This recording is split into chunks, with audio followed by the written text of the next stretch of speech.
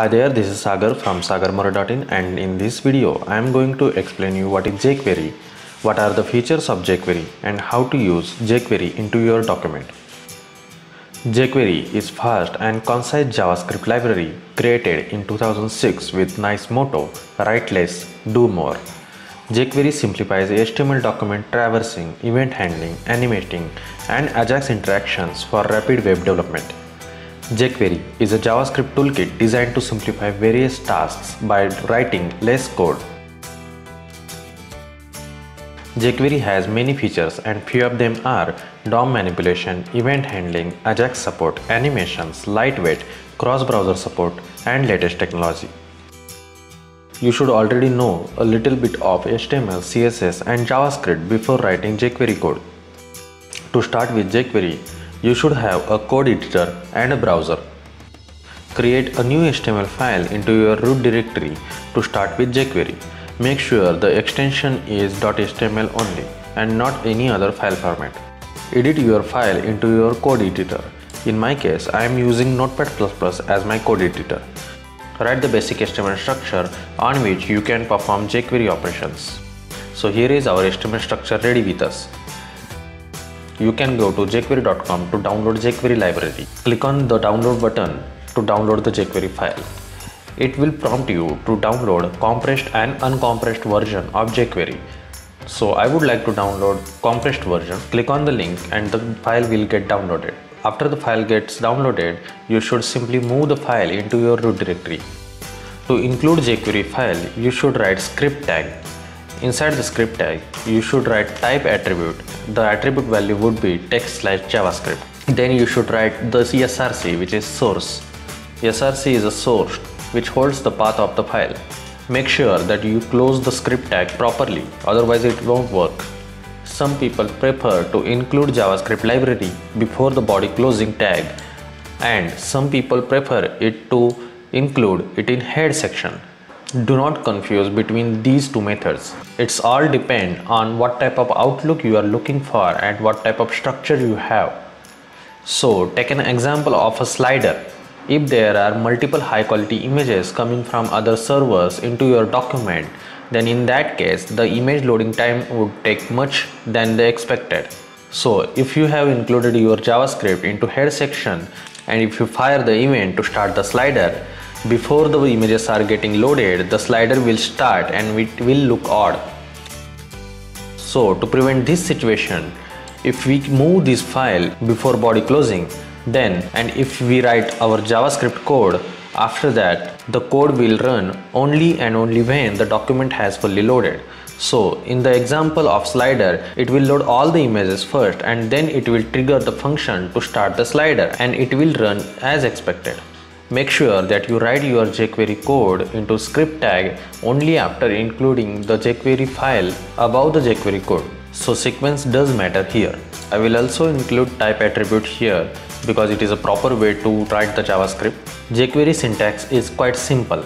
You can start with $symbol and inside this you can write document, after that .ready function, and inside this you can write anonymous function which will execute the code when the document has loaded. Let me show you how jQuery works by simply giving few examples. So let's take an example of h1 tag. I have written 3 headings in our document. Now we will go ahead and do something with these 3 headings. So let's say if I want to hide these 3 headings when the document has loaded, then in that case I can write the code like this. Like the selectors in CSS, we can write the selectors here in jQuery. So in our case it is h1 tag. So if I were to hide it, I will write hide method. Let me save and refresh the page. Yes, it got hidden. To see the effect, we can give the seconds into the method as a parameter. Now when I refresh the page, we will be able to see the duration of hide effect. Yes, so as expected, it is hiding these 3 headings with duration of 3 seconds. Let's say if I want to show it again, then in jQuery you need not to write the code again in next line. jQuery supports chaining. It means that you can start writing your methods appending to the previous method. if I want to show the paragraphs again, I will write the show method, and I would like to give the duration as 3 seconds here again. So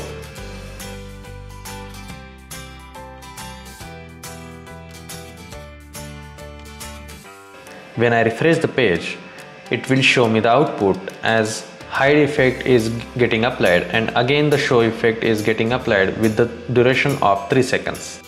So this was the example of how we can perform the operations on document.ready event. Let me write click event example. Before doing that, I would like to give you a tip regarding this dollar symbol and document.ready event. Instead of this document.ready event, there is a shorthand method in jQuery. You can remove these words till dollar symbol and it will perform as it is. Let me refresh the page and show you the output. So this is the shortcut way to write document.ready event. So the second tip is, instead of dollar symbol, you can write jQuery keyword here to resolve the conflict. So the reason why I am telling you to use jQuery keyword instead of dollar is because if you have included more than one library into your document, and if another library also uses dollar symbol to initiate the methods, then there is a chance that it might get conflict. And to resolve the conflict, there is a method in jQuery which is no conflict method, and you can also use jQuery keyword to resolve that conflict. Okay, so let's see click event example. So we have performed this hide and show operations on document.ready. So instead of this, so suppose if I want to hide any of these headings when I click on it, then in that case I will write something like this. So jQuery is a start function. So jQuery is the keyword that you need to write. Then the selector. Here selector is h1 tag. It works similar to CSS select. Here we want to execute our functionality only and only when we click on these headings. In that case, we can write click function. Inside this method, we have to write same anonymous function which we have written here in the document.ready function. So anonymous function I need to write. Then inside that anonymous function, I can write my code. So to hide a particular heading on which we have performed the click operation, we can write jQuery and this keyword. So this is the keyword which refers to the current element, and then we can hide that element with the duration of 3 seconds. So let's refresh the page and see the output. So I'm going to click on the second division, and the expected result is it should hide itself. So let me click on this, and yes, it got hidden with duration of 3 seconds. So this is how you can start writing your jQuery code. Hope you like the video. If you like the video, click on like button. If you have any feedback, write down in comment section below. Subscribe to my channel for more upcoming videos. If you have already subscribed, click on bell icon to get notifications. Spread this knowledge by simply sharing this video link with your friends and family. And finally, thank you for watching. Stay tuned, be technical.